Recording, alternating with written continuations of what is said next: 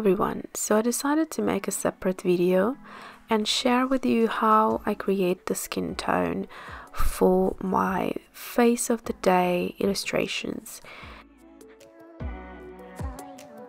So let me just, hopefully in a quick way, show you how you can create a skin tone. So here is our face base that we will start with. And let me actually put a sketchbook underneath because this is the last page.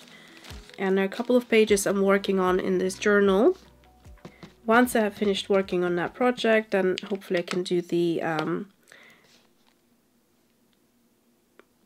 flip through. So there we go. So that's the face base. Now, by the way, these are my Alyona Creates acrylic blocks. And then let's see, I'm gonna give her a big lip so we can put a nice bit of watercolor in there. And then I'm gonna do these eyes, and let's do these eyebrows.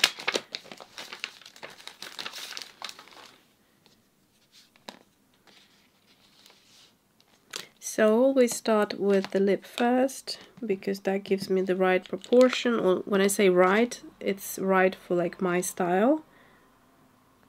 I like everything to be squeezed to the bottom half of the face. And then the eyes come next.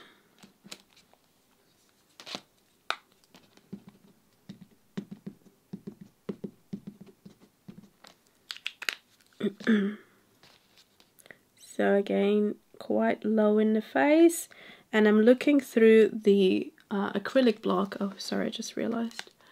And seeing where the nostrils are. That's why I actually put the nostrils there, so that you could see where to put the eyes. And then it's all kind of, you know, in the center.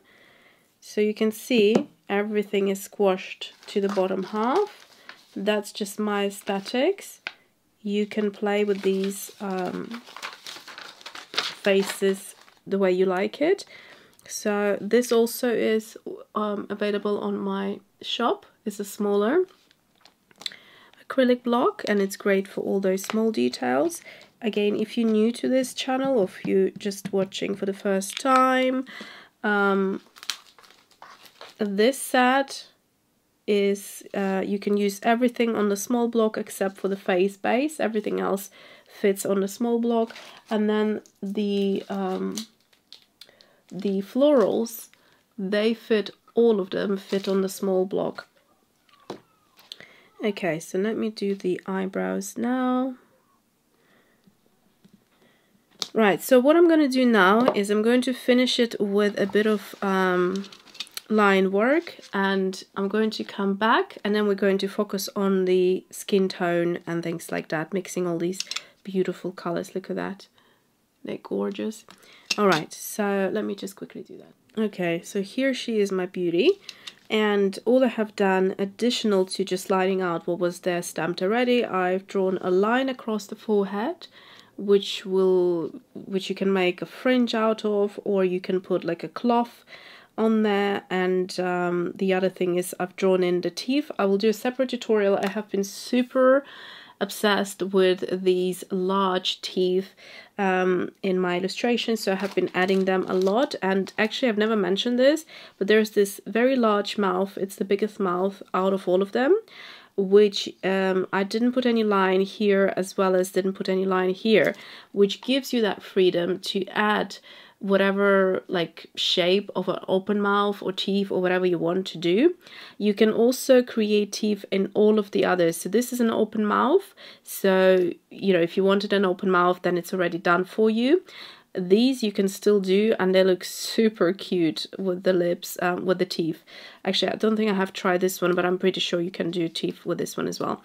So I will do a tutorial on that. Now, the earlobes and the little earrings is the last thing I have added as an extra doodle thing. So let's now focus on the skin tones and all of that. So what I'm going to do is just have this orange, which I already mixed in. There's a bit of this pink, so I'll just mix it together, and also add the perfect peach to lighten it slightly. And then I will water it out and put it to the base of the palette right here, and then have it very, very light to start off with. So you start with the lightest color. So if there's a bit too much water there, just dry your brush somewhere on a napkin or a tissue. So the way I do is I like to start somewhere on the forehead and just kind of go around the eyebrows. If you have a few white bits here and there, I actually quite like them because they kind of create these natural highlights. Then I go under the eyes. So at this point, we're just bringing some skin tone to her face. I haven't mentioned this will be a Caucasian skin tone. There's also, of course, darker skin tones that you can do. So this is first. While things are still quite damp, you're going to add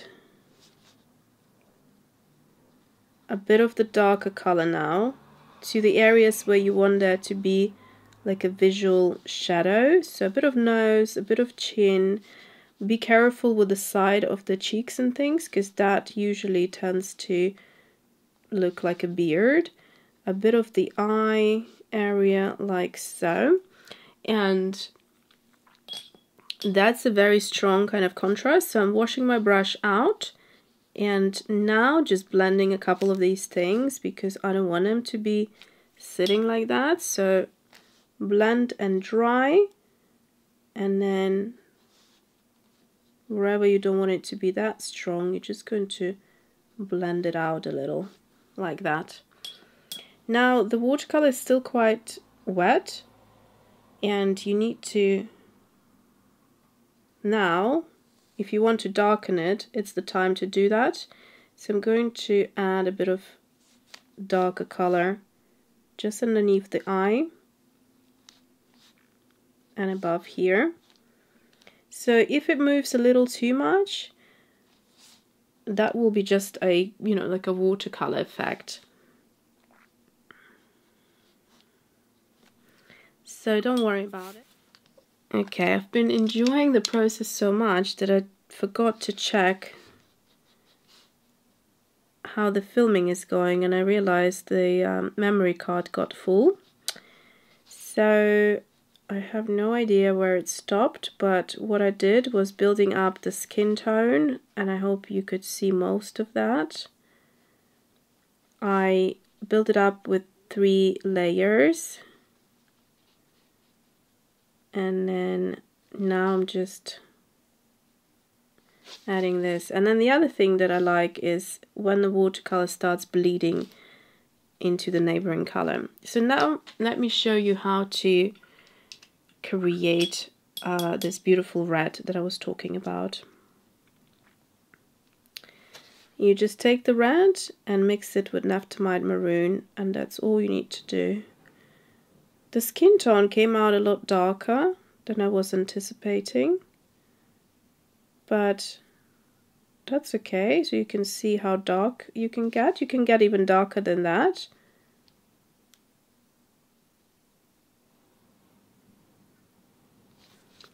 So I'm leaving the highlight on the lip. And that's pretty much it. So everything that I would do now is just take again Naphthamide Maroon, the darkest of it, and then just add it where it's still wet, just on the sides here, just to make it look a bit more darker, like so, and then just blend it out like that. Okay, so this is it.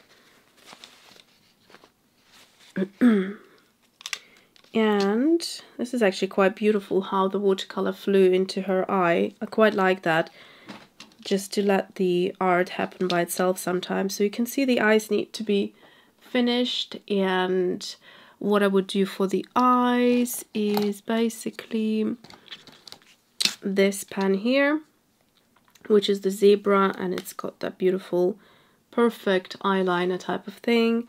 And I'll show you on the one that's dry. So it's very important to do this bit when the watercolor is completely dry.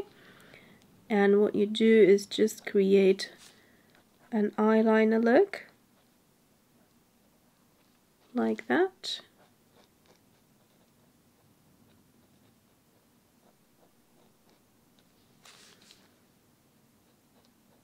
That just makes it look a bit more crisp and finished.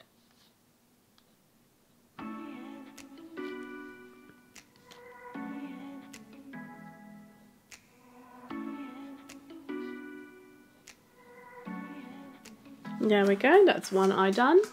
So I would do the other eye, and the face is pretty much finished.